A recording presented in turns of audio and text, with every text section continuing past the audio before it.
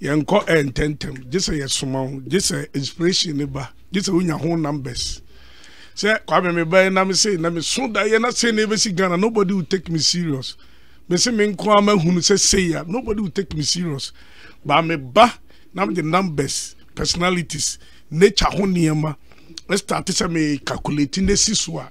Sabi, Professor Kureti, you are one who say, this guy is making sense. They been toya, me mother. That's it. Me kai. Alan Chewantin be free MPP DSC. Okay. Oh, are they? Something name me birthday na me bar. I'm coming your code. Number as a party, no. 44 years. What is that? I'm doubt it. Move back. I'm doubt it. I thought no, me tell them no one can I. Okay. Move back. 44 years. I'm past to watch it. Na and would you wouldn't baby at near money nam. Said dear Nekoso. Dear dinner, Alan take Ekofa color, Ekofa yellow. Obi best and we go be garim. Yellow now, or are they a baby? Alajamanti yellow now, I can find. Oh, say, and Namika says, yeah, chassis, dear. Yeah, colorlessness. Any days in any numbers, no. On said number 1, a sun. Planet near sun. Yeah. The color means a gold, red, and orange. Yeah.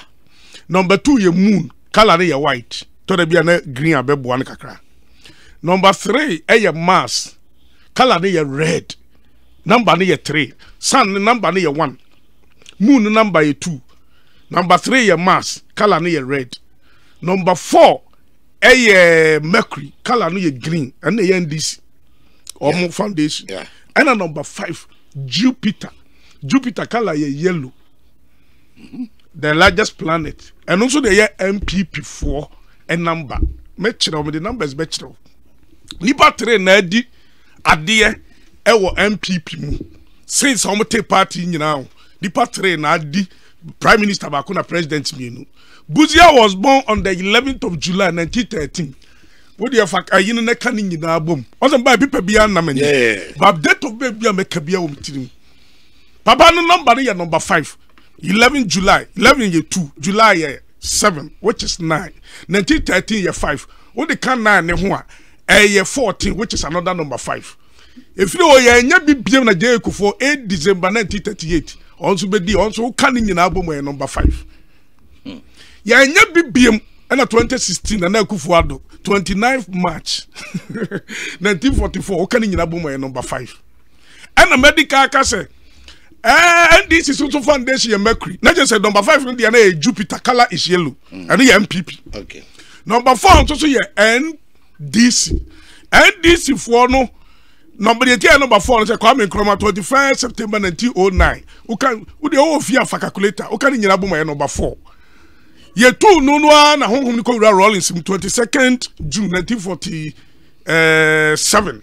And one also be number 4. Ne running mate a con cancer car no also year number 4.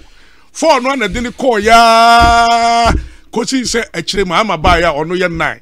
Also you are very smart and wokoyi emisata also candidate of birth ginabo mo 4. Enti decide with the last time we share no me di buo mo be no ma ye smart. Ko he na Jeno Poku Ajima number 22nd February 1951. 22nd year 4. And now November because number year 2 to and November 22nd November 1951. 1 February year 2 and November year 2 I confusing me. 22nd year 4. November year 2 kabom 6. 1951 year number 7 ukabom 13. So and this is number 4.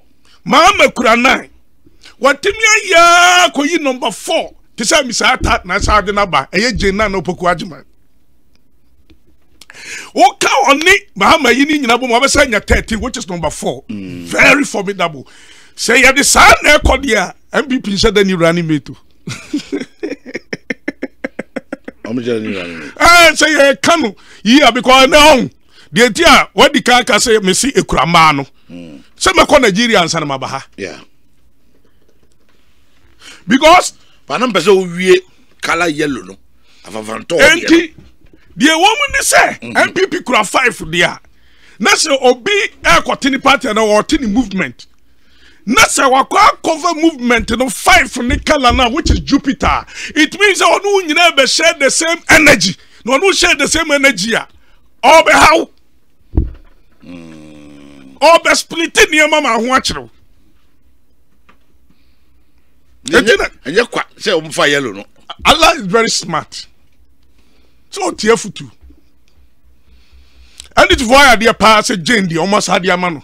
Because also the catch us na number ben okura menka no say omo di calculator no omo calculative free rolling star no hu say can running mate ya no mutaye 4 o de mama me no na mi sa tam so ye 4 to mo hwa mama ni yi a omo be ko mo anim pa eti Alan Jupiter planet Jupiter color yellow no a wakọ akofa no o de be ha MPP because MPP for number no ye 5 Jupiter ye number 5 the largest planet so na person me kire.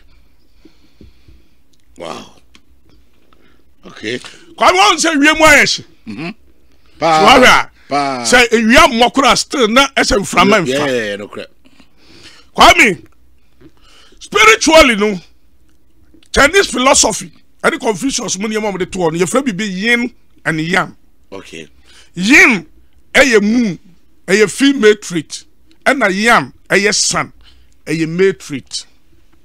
Nene me chere se ma nyade a omo de ko extreme se ma enyade a omo de ko extreme say yan na eye emema trait no ema bi afa na omo fa ye no awia no ano aye hye mo be be chere de nti America se election beto no Ghana Nigeria de ne gina ma mienu so na ma ne ku ye na antimi amfa no ene ko wie bibi Ghana sabe jina mami enu so ni nyina ye numbers na me de beye on say de obi ade no se ye ka de akwa me say ne so wa break 8 o de odi ade Tinubu ana je mo break 8 mo mami kire wade bi Tinubu wife your friend Remy ayitole Tinubu ya wono to we de mpesa obi calculate mami 21st September 1960 21st September 1960. 21st aye number 3. 21st September Remy Tinubu. 21st aye 3. September ye 9th month which is number 9. Oka 21st 3 no September ni bomua. Aye 12 which is another 3. Ya wo maami 1960.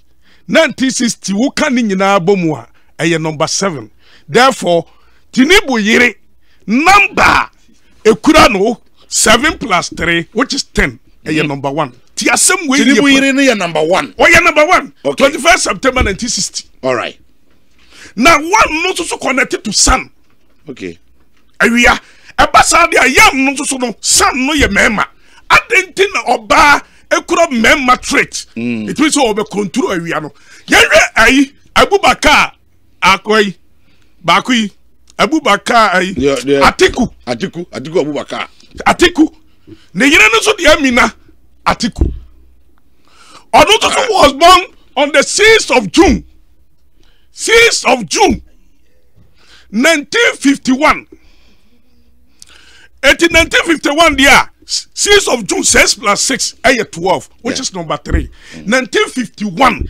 medical canana jempoko ajimande ne abisata 1951 7 o kan nyina bomu 86 June no 6 plus 6 12 which is number 3 because 3 no what they call 1951 7 no ho obenya say o de 3 ko kan 7 ho obenya 10 no is zero afirimu also on to kura 1 Tinubu yire ne Atiku yire no mu nyina kura 1 eti ne ntokwa no akonyina wia ne so ema ne mienu na edi animu na wonim ema no edi animu a ade a ka efe ne se baako betimi akonka baako betimi de baako achiwade aka no unya de kan na wia ne dum se pe waje ama akunu ba omo no omo koe obi anya direction bia eti mai mienu no 2 months to election no omo awia ni dumi it election translate from spiritual realm and eba physical realm eba sanso dia oya smart and ni ye fast minka kro no na ni ye fast ne sana ne say ye fast ne ni no on the wini ye aha eti kikiri hey ya break 8 ya wie because a man to be anwie ya de bagana hwade kwame they say one ye leading you know Baumia Mahama Lordina Mahama ye 6 March so 6 plus 3 9 1963 bia so na ye 1 1963 1 so 3 plus 9 plus 1 9 plus 1 we more 10 about 10 we 0 free mu Lordina kura say 1 it also ye wia me boa also ye wia okay and ye yankoi Samira Baumia 20th August 1980 ye number 9 okay 20th ye number 2 what the ka ho a I say 11 which is 2 yeah now the koka August 18 ho a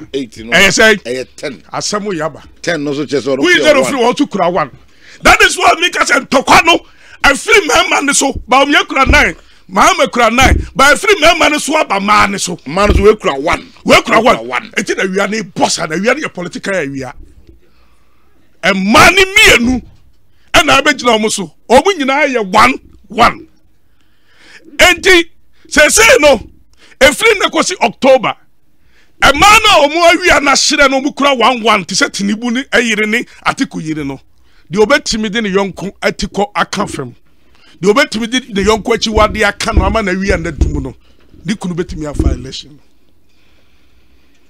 na kwa beso yasi krochu amansa me nua lawyer na kamachiri ba osi krochu amansa no finfin bi enso argument aba ho hwan da ekokai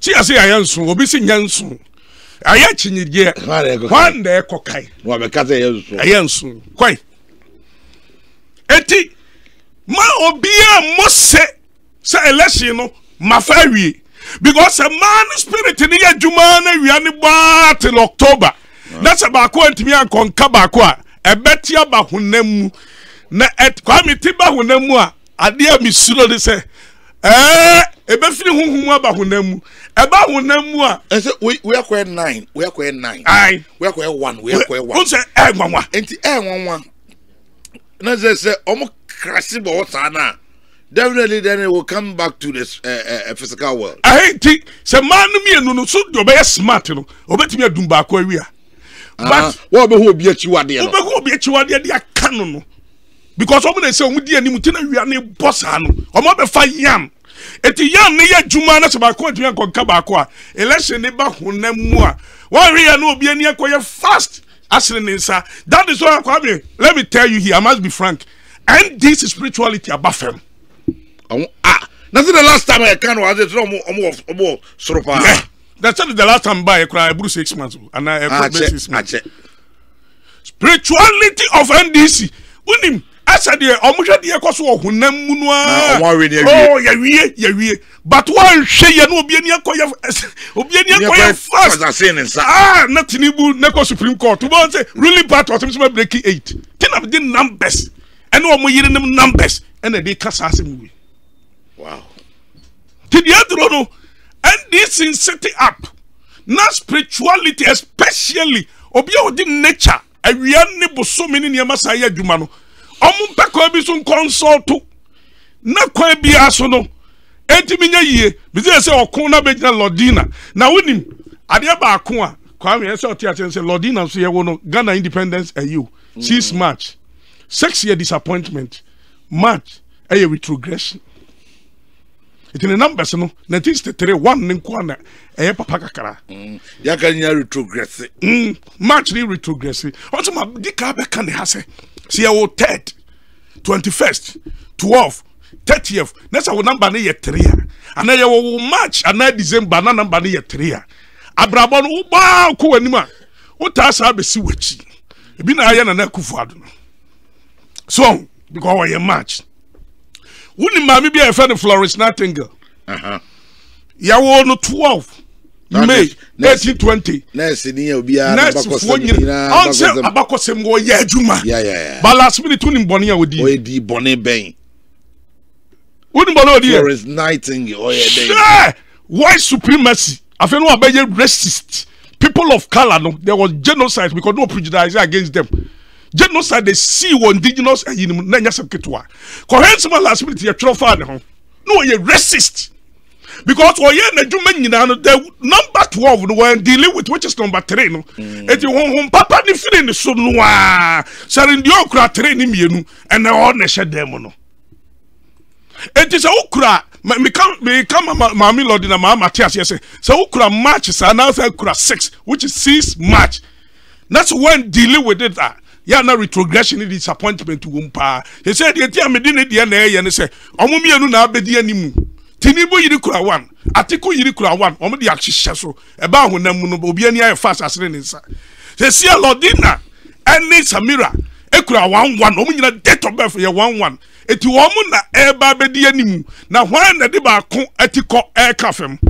na so wodi na tiko kafem a edi ene besi na so wantimi amfanatiko an kafem na election is translated from the spiritual cosmic realm na se ba honam mu a hey ebi ani betumi aye fast asene omo nsa ebi nso sa betumi aye fast asene omo ani ti na kwame de wo hono no wow interesting because me kai last year mo I be di nkomo ha no said okasa de sabre no de na ke to abade na ka joma ama awe ne simple kra said ye etie no obi afri opposition ba na yeto ne krada ofa but that doesn't mean say so relaxing. See, I told you, Ukrada now be fat the nature spiritual. But so when to be a spirituality now and 2 months to election about them. Neba ka who say Ukrada no enjuma. That is why I'm saying say NDC is relaxing in the spiritual minim almost spiritual front runners no. Omo di omo nim eya juma minim omo eya juma mo omo.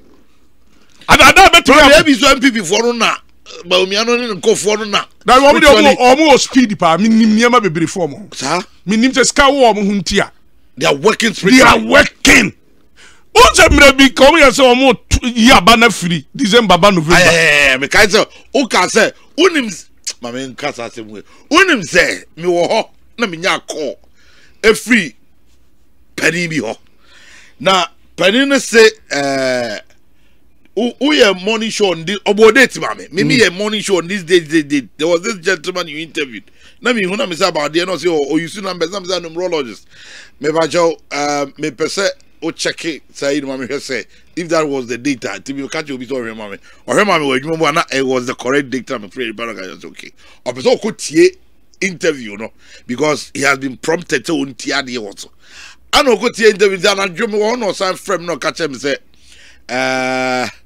na mami nwenhwe na ope information bi wo we no so na me say okay no problem na the woman nyina ne say what can say be a force in line with unknown political party me money di wa the political party and you know they want to take an action on it even if possible kra ombe unzo me say na me say okay ni nyina no November abato no I say no. They will resist. They will resist. Abano yen to November net to November. Sadi ya to na no. Sadi ya beto no. I'm saying because budi adie na Friday ni to e. Kofi Abrifa. Yeah.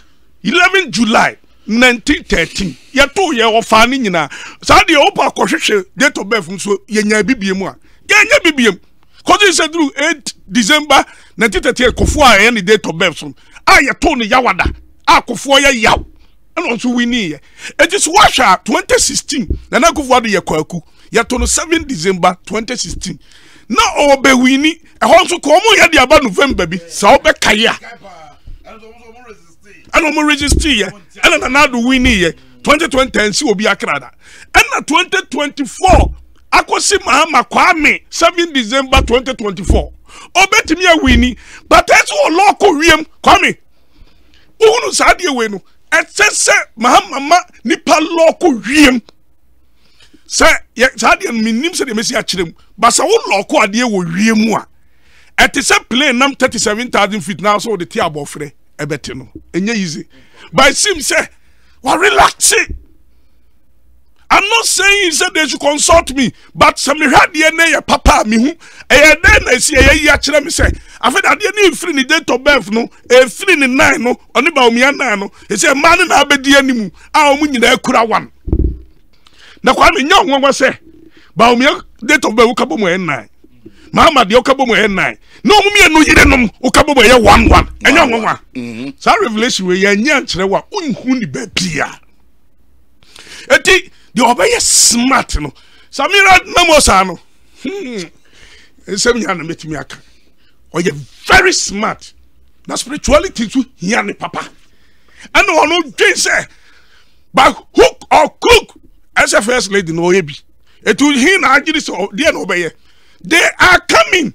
At their back one, ever how woman the planet Jupiter, which holds the color yellow. I launch them material.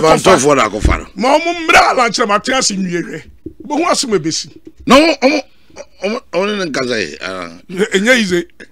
I mean, you just sent me my warning. What kind of party move? Only the one for. There's one before me. Yes, almost see media mean cabin my mother. But I really party the hello guy. Oh, sir, I video come for a good word about power. Oh, okay, sir, a good word November. On our ancestors said so. No, November, no, that 2016, no, November 2. Not and see the Canada. On win that. Ah, Miss Aqua, one who said no, JB Dankwa, 1895, make real fee as that day in Montano. Because I know also, Wednesday born Kwaku, and the year to a bano Wednesday. Where Jupiter that's no screen no. I just planet. And I launch a Matiakofa. And what Fakala Nakam Fanto Yellow. And you.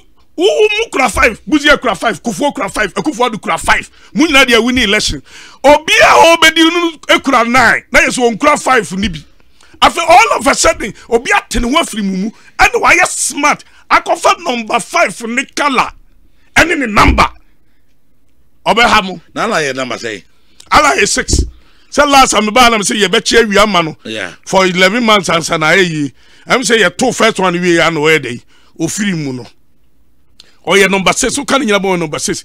But or your smart one confirm Venus in the color. Because Venus in the color and Shadanya day, M1. And now what be MPP for number 5 for the year Jupiter no. Ah, color yellow no. And what the yellow no, symbol number 2. 80 minutes number 5 no, so the best start your consult to Jupiter no. Now start your man energy. Ne man energy. So what who craft 5 no, what the end or the year day or the coffin. Yellow no go up break it. So, eti, ewiemu hu. Ti President Mama, former president, on any Crawford no. Opposition trade ya na ya. Sabi akom wom. Eti pani we ti say, oh, obi say ya no odwane because when me say e bi kura be yes kasem. Ba omo ateso no. Ti ya kaso obi say ya kai. Dio akura kura o fam wa boss cash no ho. O se mumi enkoso. Eti wan hwe ya. Bi de the American say more mad the free cosmic realm. Say the cosmic realm na mahama. Ya tuni day na ya Saturday no matter what. Second round the crown. Enye yi say bede ebeko. Ba omo de dum wawi anu na ntokwa na nsi. Na ba honam mu dia. De ne ho odin na and I can say Obadi is smart. And American. Samira is smart. Very smart. Very smart. Onim WhatsApp. And one tennis one nice. She's up. Yeah, Juma. Yeah, Juma. Spiritually, the lady is very strong. I'm telling you. Ah, not that I said, woman, this is the time, bringing ye. So never channel. And I also saw a 20th of August. 20th of August, no 20th, no create Dicano 20 no. I connected to something no. So you know to me anymore. Obakon nimpa. Maybe I was idea where can you be on your way. So last, I'm in my project can now because I like this a cherry. Obi friend me from South Campus. I didn't think about me. The mama and option be an amsi any. And if you the gun buy, they know me, but also coming like a ruling party and opposition can one year can be man. But cosmically, Kwame, so one say you now the one no. I want to say, Hannah be an war. It make ya one day pay and go see a bar. Numerologist your boy will be at a chill. It immediately be a beginning fina by Biano Kurani down numbers in the air corner. Media Jumasa Sana the anything. All right, Eddie, your wasono. Otie na anamontobia mujidi se mobetu because you see o can see obi to be say dey about so you don't know just accept that you don't know but omo come contest na there they know omo come contest no they know what it entails so obviously at the end no one say nipa sala ekoto aba no no oh, they are a bit busy. Well, maybe pray it gets to your 10. That who the woman because unko be that. And you know, maybe our fathers are. You ever said it 5 from the Kotoamo, I can't winning. You ever said no past 7 that Kotoba in our salary will be our bed trash. I'm Yajo to me Yabad cover November. My jet 2 o'clock November was in Metuaba. Now, then. At that particular time, no, yeah, no, so yeah, no, science and the technology. Massa, fully spiritual. Go and read quantum physics. Quantum physics now we do a chair, bet you say, why astral projection. Ubet me a blood down we move quantum physics, physics. With a physics lecturer, yeah. So we have physics or now to buy a quantum physics do baby. And he entre. Ube ye spiritual. Ubi one no say ya. Asema wo kano. Ana ubetimi atena say aye wo nice time be meditative over numbers many symbols be no what to nam wiem. Enti obi ka kire say superstition na ewo Africa. Ana de dia na ka ye there enipa mienu e ko election wa lata mamu. Na omu mienu nyina yire ekura 11. Date of birth. Pepe. Now, almost a election was Ghana Hanum this year. Almost so you didn't the same date of birth for Ukabomo a year one. And young mama, a baby. Show. And then not Baumia saw ye, dear not John Mahomet saw ye. Now, Alan Chaman, dear that's will be I. Now we wait to the Atija. I don't know just see coach and mansa. Now no from your serving. A chinya bahwan echo can. Obiano, one baby, none paying any abre. A chijaba. One a jago guy. That is why me some of us know. Me I'm a spiritual consultant. Call me mean Jamanu. Spirituality idea. My year quite chiri pa na winim. Idea BT leaders on the say. Omo pe obia. Obia oba ufia obehunu. Cast 16. No one who dying birds or sky a bring because I won't measure spirituality with cash. Let me tell you. Oh, be a powerful, be a spirituality. I know she wanna bra bombiano. Who know I want share ya umu because he is under oath, so obedient no kore. Me kwame, ye was kabi or honma because chantrogia can't match me on your crummy baby. To me, ye careful. Brony na chire madwuma me breso a ebeba ma nabuso but say me ni radio so say ya wo bi ya ebi kura na me chele wat na me baby because spirituality ni hia me sire de mebu obi age but California yes we na ye oh akwa we why say no mu di mirika ko adada nko a wo hunu hwe me da na se me so da ye kwa me na se da ye na ehu pa na me pese me to so me mi twa da ye ne so. In other words, me na madam so me na ube wuse me hwan kromo ba me kra no enada broni na kire madwuma. That is why Accra obi TV so be tena kan say me kasa radio so na TV so within 300 meters away negative energy be antimi challenge entwamu wo hono maka ebi sin so da and what negative energy be nobody. I know the very first day ura ha o make comment about negative energy and dey ka say if you have stopped all that negative energy. Who was through animal. Now there's a Bible. So Bible say ni mu na nkwa. Yeah. Nkwa ne ye nipa han. Han ni hire sumsu. Esuma ntimi ani so. Negative energy yesum. Me betina he light amedite ya so wani a.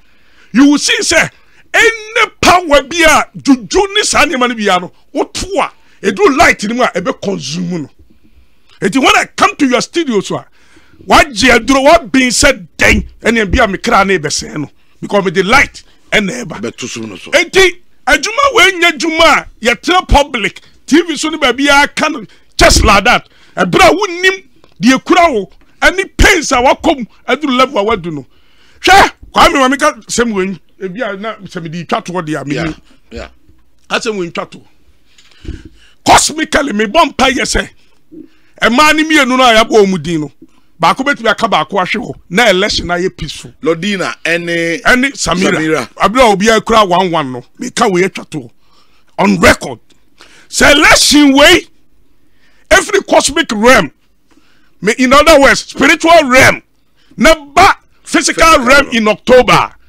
ba ko besi si ba ko akon besi Ghana me bo ompa ye ne se emani mi no ba ko se wo me atiase se ade na hode ni gina emani mi so no John Mahama wife which is Lodina 6 March 1963 which is number 1 Dr. Baumia wife Samira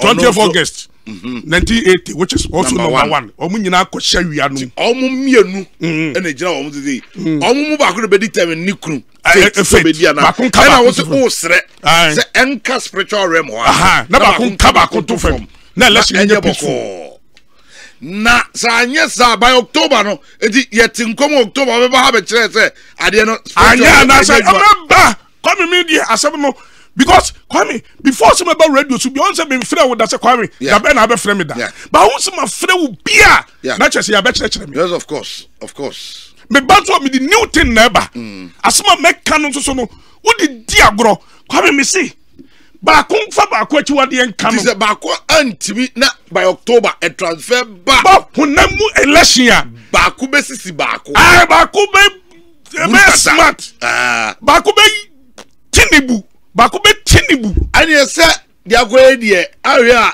some more power no e wo power anu so na di ma abo be ba o man mu me wo ma wa ha and just see a stop I just see a stop okay I'm telling you se ba hunamu a ba kun ka ba kun hwefem physical spiritual ba kun ka ba kun hwefem ma mi lodi na owe oh